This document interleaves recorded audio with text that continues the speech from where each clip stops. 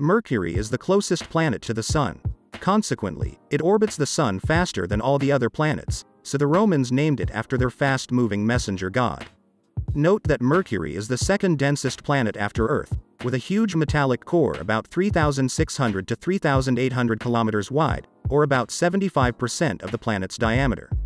Comparatively, Mercury's external shell is only 500 to 600 kilometers thick.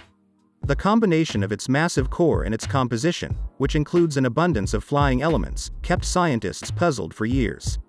Mercury can be seen with the naked eye, and a few hundred years ago it was much easier to do this than it is now. Nowadays, such observations are greatly hindered by light pollution.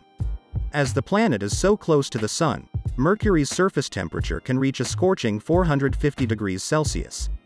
However, since there isn't much real atmosphere to trap heat, temperatures can drop to -170 degrees Celsius at night, fluctuating over 600 degrees Celsius, the largest in the solar system. Mercury is one of the most difficult objects to study among the big planets. It took Messenger 6.5 years of flight to orbit around it, during which it made 6 gravity maneuvers and traveled 7.9 billion kilometers. That's more than the distance between the Earth and Pluto. Mercury has no significant atmosphere to stop the impacts, so the planet is modeled with craters. About 4 billion years ago, an asteroid about 100 kilometers wide struck Mercury with the force of 1,000,000,001 megaton bombs, creating a huge impact crater about 1,550 kilometers wide. A 2016 rock study of Mercury's surface revealed that the planet can still rumble with earthquakes. In addition, Mercury's surface has been permanently altered by volcanic activity in the past.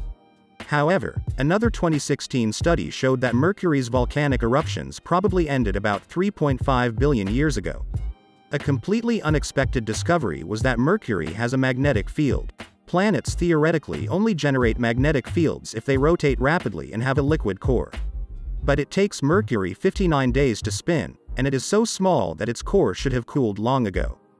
The observations found that the planet's magnetic field is about 3 times stronger in the northern hemisphere than in the southern one.